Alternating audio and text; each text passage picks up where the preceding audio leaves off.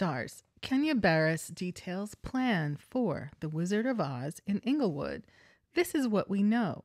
Kenya Barris has been working hard on his Wizard of Oz script for years. Here's everything we know about the film so far.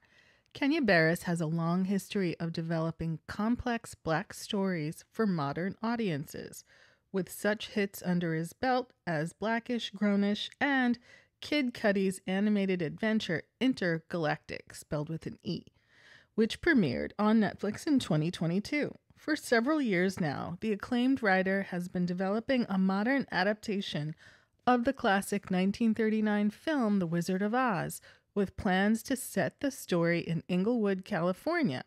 Kenya Barris originally tried to purchase the rights to an adaptation of The Wiz, though the IP is currently entangled in the upcoming Disney Plus outing of Wicked. Instead, Barris has partnered with Warner Brothers to provide his take on the age-old musical. This project serves as one of many upcoming outings from Barris, as the writer has also signed on to helm a remake of the Christmas classic It's a Wonderful Life, as well as a Richard Pryor biopic. I feel like we've been hearing about Richard Pryor biopics for years. Am I hallucinating, or was Damon Wayans in charge of one and then there was another one and then we never saw any any of them? Am I wrong?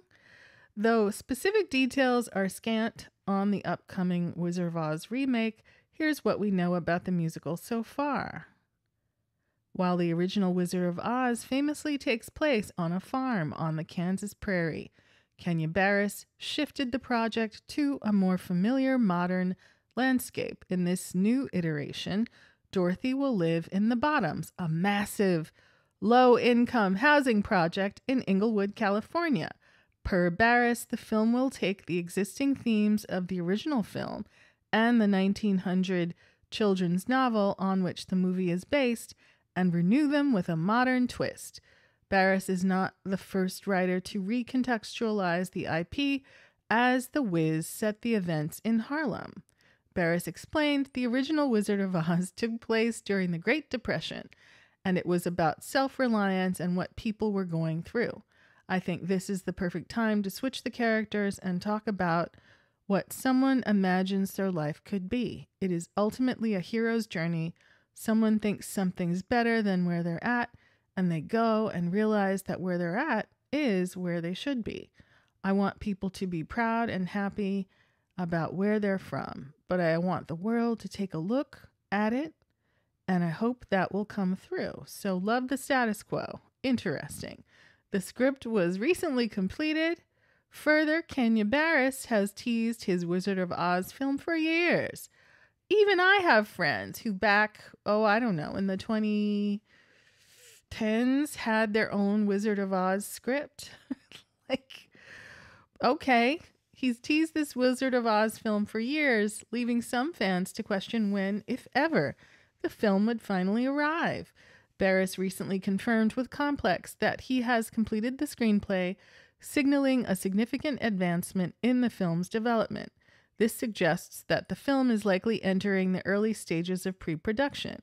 While Barris hasn't disclosed any information about the cast, the Blackish creator has expressed interest in featuring a subversive lead, deviating from audience expectations.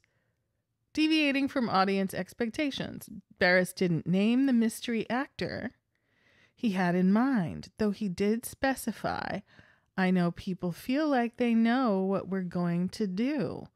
So I do want to do something totally different." He made these comments in response to queries about potentially hiring one of his past collaborators, meaning we likely won't see any Blackish or Grownish leads in the film.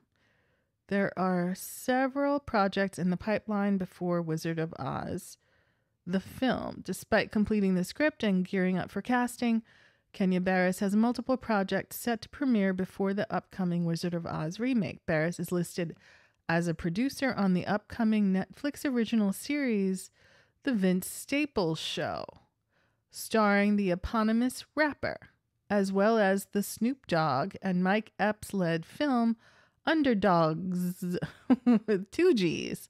As one of the hardest working creators in the industry, it's no surprise Barris has his hands full with so many projects. Regardless, more news about the casting and release of Kenya Barris's Wizard of Oz is sure to come in the next few months. Well, I hope it's Amber Riley.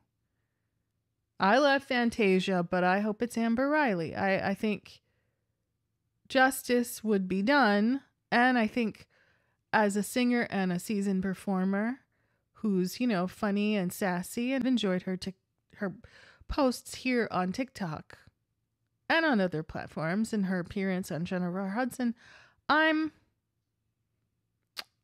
appalled that she has had her voice talent ripped off by lesser talents, and it's time for our girl to shine.